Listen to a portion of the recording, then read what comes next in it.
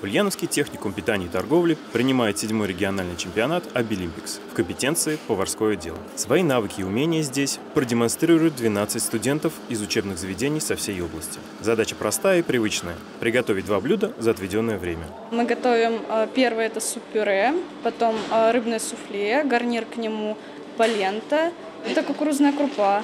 Ее отваривают и подаются в сливочном соусе в какой-то форме. За работой юных поваров следит непредвзятая команда судей, специально приглашенных из Корсуна и Инзы. Именно они будут оценивать не только поданные блюда, но и действия конкурсантов на всех этапах работы. Достаточно такие сложные критерии оценки. Оценивается и внешний вид участников, и процесс приготовления, и само блюдо, и температура подачи.